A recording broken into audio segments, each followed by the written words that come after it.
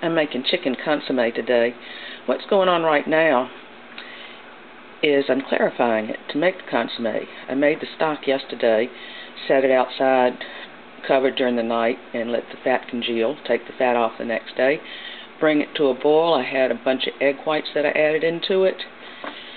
To clarify it, brought that back to a boil, kept it in gentle but constant motion, and when it came back to a boil the second time, you leave it alone and you turn your pan a quarter way off the burner, and you just do one quadrant at a time and just let it barely bubble and simmer very gently like it's doing in that quadrant.